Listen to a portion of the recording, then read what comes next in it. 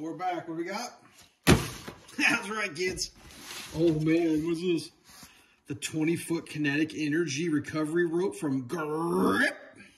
Grand Rapids Industrial Products. This is 7/8. It's going to break at just shy of 22,000, but that's not what you want to know. You want to know this one. The working load. Just shy of 11,000. Let's take a look. I mean, is this, are you going to start a recovery business with this rope? Nope, sure not. You're sure not. But are you going to save the cost of paying a professional to come get you unstuck by purchasing one of these? Yep, sure are. I don't think you're going to get a professional recovery company to come out and get you unstuck for the cost of one of these ropes. No. The cost of this rope could vary where you... Ooh, man, what's going on there? It's interesting. Apparently, the color is spreading amongst the... oh, man, that is a beefy guy, isn't it? Look at that.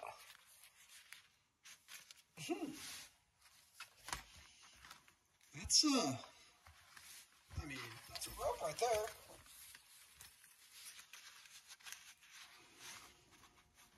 That's pretty beef, man. That's a beefy rope there. Let's get the old, it's worth more than the original package. What are we looking here? They're calling it 7/8 rope, but that's measured 1.25 inches in my book. Well, up here at the thick, sorry. Yeah, that's a solid 1.25 inches. Out here in the thin, it stretches out. I'm gonna film that off. Well, it looks like a little over 1 inch. I'm not sure if you pull it tight. Maybe she'd go 7/8. I mean, so let's read the instructions and see what it says. Get the debris removed. Attach it. No, attach it to the frame, not to the trailer hitch or the bumper. Yep. Next, don't exceed. If you put a knot in it, you lose 40%. If it's in the water, you lose 15%. If it's in salt water, you're going to get them trapped in the fibers, causing internal abrasions. Here's the important part here. Extensive or weekly use, you're going to get 3 to 6 months. And that's a company being honest with you. If you use it occasionally, you're good for 2 to 1 years. If you hardly ever use it, it apparently turns to dust after 5 years. So,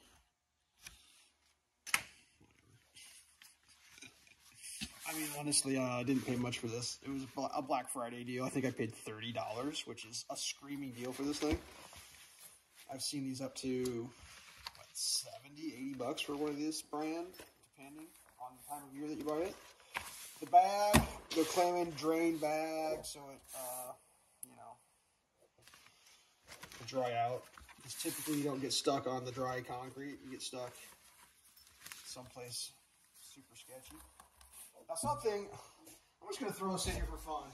I picked up one of these today. That's like a hitch pin, but an oversized one. And what I saw somebody do is pretty clever. And, you know, do this if you wish on your own recognizance. Where your trailer hitch is on your truck, you know, where your receiver slides in, they just stuck this bad boy in there, and then they slipped one of these through. And that's how they did it, for safety. Yeah. So it was like kind of interesting. I picked this up for like when I've got to move trailers around on the property, and I'm just apparently every trailer I own has a different ball. And I don't think I'd tow with this. I mean, you could. It's just like a made in India D-handled receiver hitch pin, you know. Am I going to make a standalone video for this thing? Whatever. But that's, I mean, that would be great for that. I did see some terrible things, like if you hook one of these to an actual trailer hitch, that's a recipe for somebody going to the morgue. Because, like, oh man, I thought the plate was up. So, like, your trailer hitch comes out. A lot of people have the drops. Well, when you put a drop from a focal point, it increases the dynamic situation there. And you put too much on that, and it just breaks. Well, then you got this dynamic, stretchy rope, and it goes about 180 miles an hour that way, and then it goes right through your back window or through your windshield. Yeah. I got soft shackles that I'd probably use with something like that. Whatever. I don't know, man.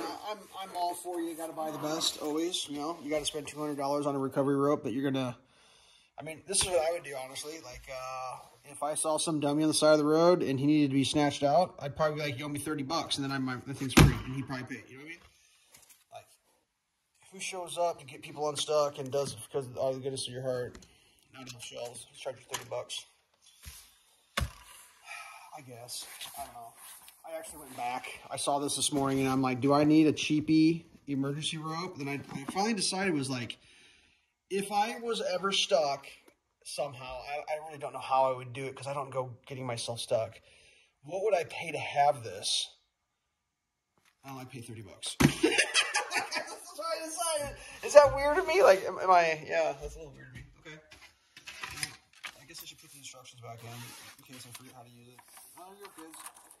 If you were wondering about the grip, I actually made the top 10 best recovery ropes on an Internet Robot countdown list. So, and it also didn't make the cut of the under 200 best ones because